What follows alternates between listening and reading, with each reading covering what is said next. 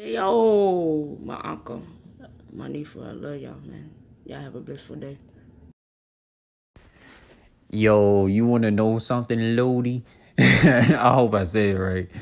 But man, like when I first heard you speak on video and things like that, it's like, man, it's like I could never imagine you to sound the way you sound because it's like your voice don't match the way you look. I don't know if anybody told you that, but man, I just noticed that, man. Like, man. But it's cool though, man. It's like it's like your tone speaking is like a extraterrestrial like. Totally get what you were saying, Jewel. And that's the phenomenal thing about us and us high frequency beings, baby. We don't judge a book by its cover. We turn them pages from the end to the beginning or the middle. We don't just start with the index and context. But Ashe, she is truly divine and truly unique. Ashe, oh, ah. It's crazy that you say that because now that you say it, it makes hella sense. I never thought about it that way ever.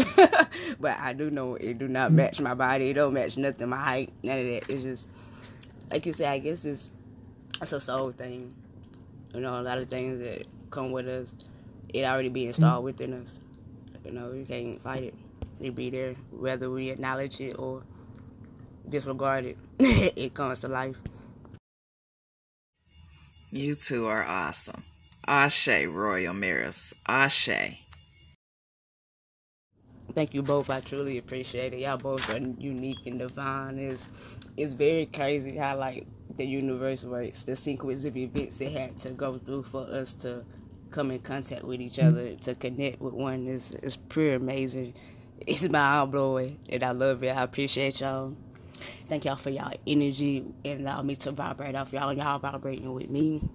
That's the essence of life, I guess. So for the weekend, I'll be pretty much doing a few more topics and stuff.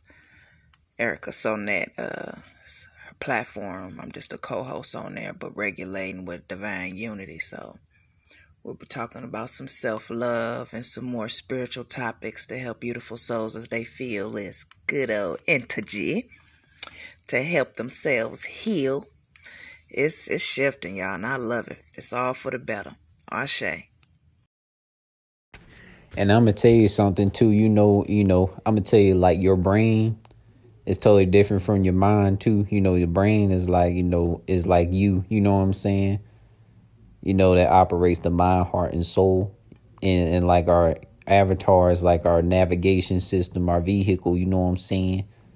And shit, even our avatar that's connected, with our brain, aka mind, heart, and soul, and stuff like that. You know what I'm saying? It makes us Cosmo ETs like soul, like divine and soul, like unique.